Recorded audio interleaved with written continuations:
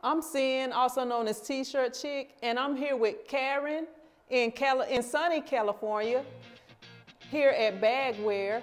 Today we're going to be talking about some specialty prints. With the ROQ, a specialty print, it's a piece of cake. Just like the manual, only faster, you can do simulated process prints on here, water-based, discharge, easy peasy on the ROQ. Can you tell us a little bit about the process that you're going to be using today when we do the distress print? Well, basically, it all starts with the artwork. So we set our artwork up in a way where the artwork is going to have like holes all throughout the design. We printed our film. We're going to take that film, put it on our screen, and then burn the screen on the exposure unit. It's going to give us what we see on our artwork. We're going to put it on press, and then we're going to put it on a shirt. What types of specialty printing have you done? I've done some halftones and some distress printing.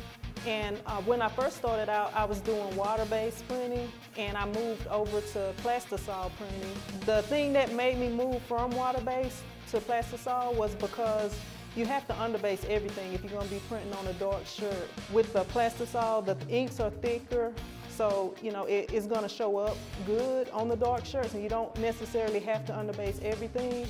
I've used water-based maybe once or twice on a manual. I haven't had the chance to do it yet on the auto, but I'm going to.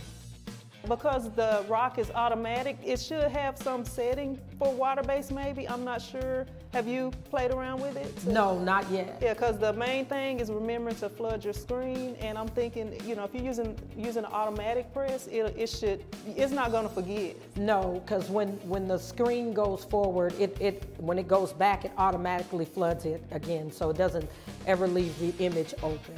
I know, like with my shop, I'm running pretty much by myself. If a customer come in and you forget that screen got that water-based ink on it, you'll have to burn a whole new screen. Exactly, because it will dry in the screen, and that'll be it. You won't be printing on that for sure.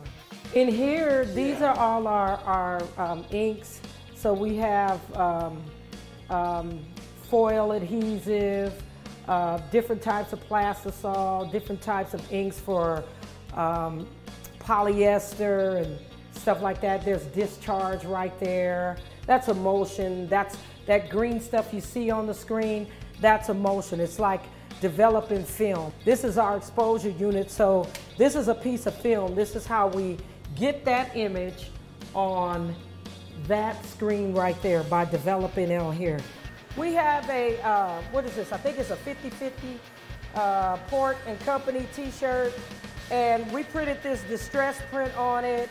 And what makes it distress is in the artwork, the way we did the artwork by putting the imperfections all through the artwork to make the shirt look older than it is. It's just a simple black ink, plastisol ink, and it's a one hit that we did on it. And pretty much that's it, and that's how we did our distress.